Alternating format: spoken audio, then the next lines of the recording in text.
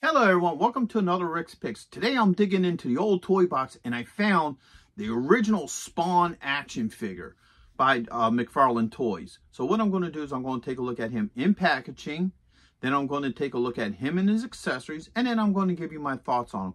And also this week I'm going to be doing reviews on Angela and Violator 2. So go ahead and check out those videos. And if you like any of these videos, hit that thumbs up or the subscribe button. They're small clicks for you, but it really helped this channel grow. So, without any further ado, let's get to the review. Okay, so here he is in packaging.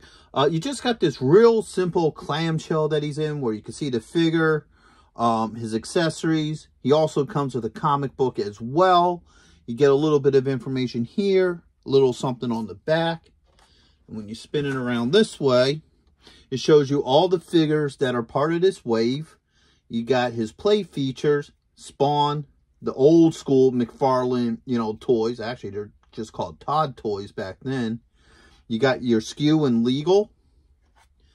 All right. Nothing on the bottom. So, without any further ado, let's open him up and see what he's about.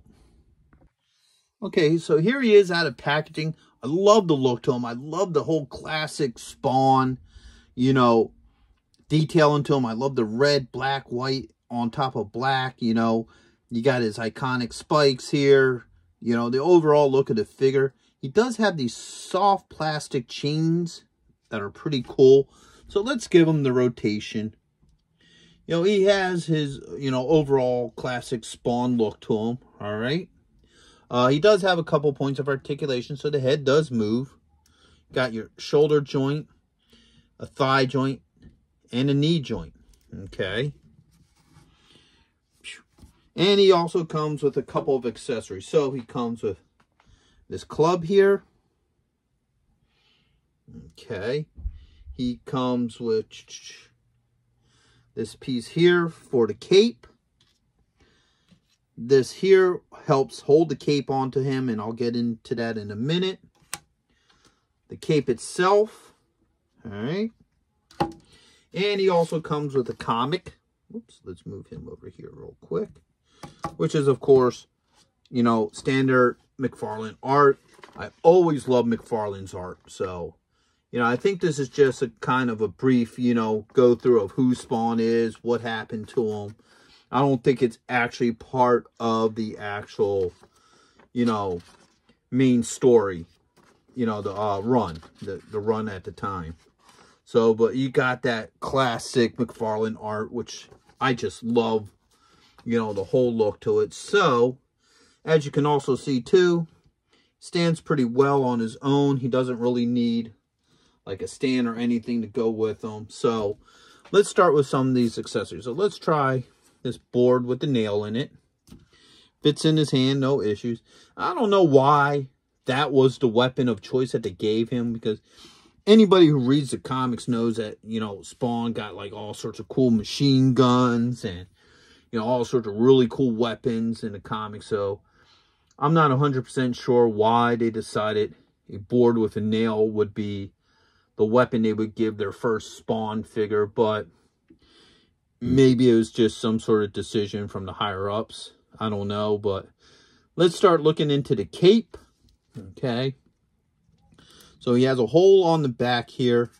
This thing sits in here just like that. It follows his spine. And there's a hole in the back of the cape.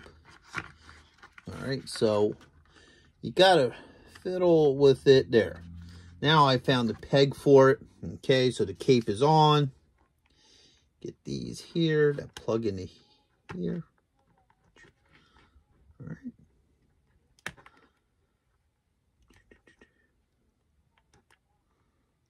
So this is soft plastic, so it's hard to get it in there. But once you get it in there, boom.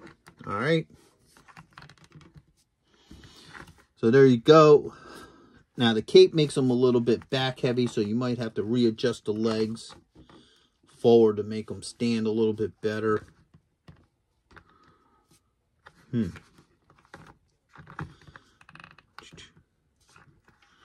right, maybe not. There we go. Okay, so now we got him standing with the cape. I guess we'll give him his, you know, board and nail for whatever reason. So, there you go. Oops. That popped out too, so there it goes. So as you can see, the cape definitely makes him a little bit back heavy. But once you find his positioning, you know, he stands really well with it. Let's give him the whole rotation with the cape. All right. So he has that whole classic Spawn look, which is really nice. I really like it. So, Stan, thank you. So overall, I really like this figure. I think he would look good with you know, your Spawn collection. Yeah, he isn't as detailed or articulated or comes with half the stuff that most of the newer Todd McFarlane figures have, but he is the OG of the Spawn line.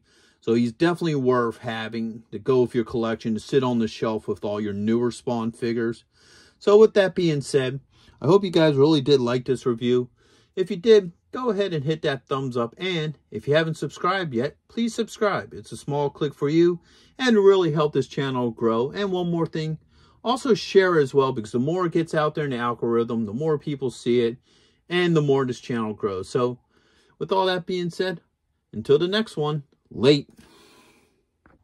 Hey, are you going to be in the Philadelphia area between September 9th and 10th? If so, check out RetroCon. It's affordable. They have lots of great vendors. There's going to be cosplay competitions, celebrities, and much, much more. So go ahead and check out the link in the description. And also, Samuel J. Jones is going to be there, better known as Flash Gordon. So check it out. Greg Evigan will be there, best known for BJ and the Bear, My Two Dads, and Tech Wars. Voice actress Kathy Garver will be there, the one and only Firestar from Spider-Man and His Amazing Friends. RetroCon has been taken over by the Dukes, so we got Tom Walpad, John Snyder, and Kathy Batch, Luke, Bo, and Daisy, alongside with the Jersey General representing the Dukes of Hazzards. Yee-haw!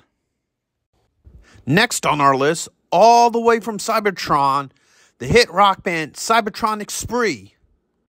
And check this out, the rare Hasbro Proton Pack as a raffle prize. Now you can't beat that.